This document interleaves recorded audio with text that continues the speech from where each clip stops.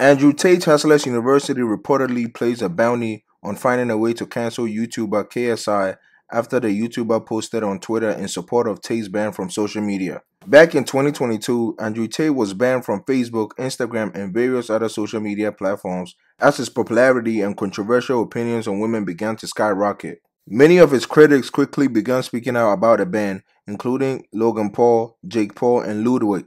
KSI also joined the conversation and took to Twitter to say thank God Andrew Tate got banned. Now it has been revealed that Andrew Tate Teslas University reportedly put a bounty on finding a way to cancel KSI after his comments. In chat logs obtained by Vice by a former member of Hassel's University, a Discord mod with a screen name Luck appears to be instructing people to make videos condemning KSI. It is unknown what the price for the bounty would have been, but it's clear that Andrew Tate and his associates weren't too happy with KSI's comments after his ban, as the message in Discord was sent 2 days after the YouTuber's tweet. Shortly after the news report was published, KSI responded to the news on Twitter.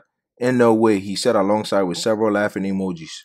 Judging by his response, it is clear that KSI is not too worried about the alleged threat to his career, and it's safe to say that nobody was successful at attempting to cancel the YouTuber. Since then, not only has KSI begun gearing up for his iconic fight against Jake Paul, but he has also earned millions alongside Logan Paul and their sports drink business Prime.